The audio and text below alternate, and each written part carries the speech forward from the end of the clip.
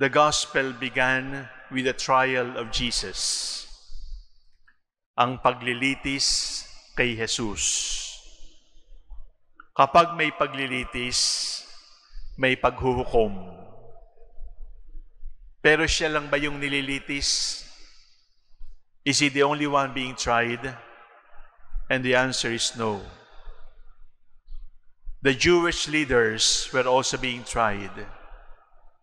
Nililitis din sila sapagkat sila ay sinungaling, naiinggit, nagseselos.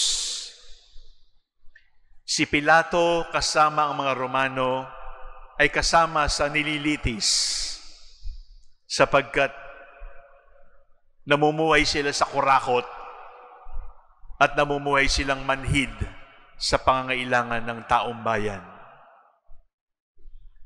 Ang 12 alagad ay nililitis din for denial, for betrayal, for abandoning a friend in need.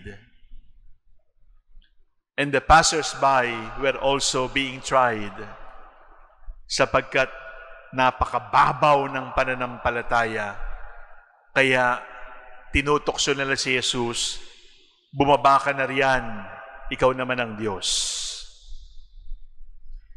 The sins of the Jewish leaders, the sins of the Roman leaders, the sins of the apostles, and the sins of the passing by crowd continue to be the sins of us all.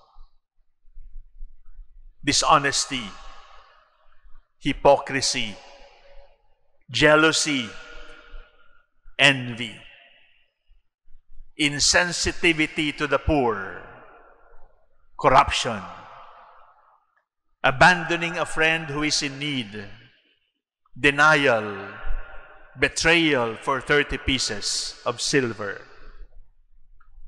Mababaw na pananampalataya, kaya kapag nagkakagipitan, ay wala ng paninindigan. My dear brothers and sisters, in this gospel trial of Jesus, we are also on trial. Jesus is declared innocent, and the Jewish leaders, the Roman leaders, the apostles, the crowd were on trial also, and they were guilty. Subalit, kabaligtaran ng lahat ng kabaligtaran, yung may utang, hindi na kailangang magbayad, at yung walang utang, siyang nagbayad ng lahat.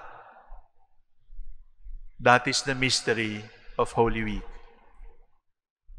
The innocent pays for the punishment of the guilty, and the guilty whose punishment has been paid for continue to be numb, continue to be ungrateful, continue to be forgetful.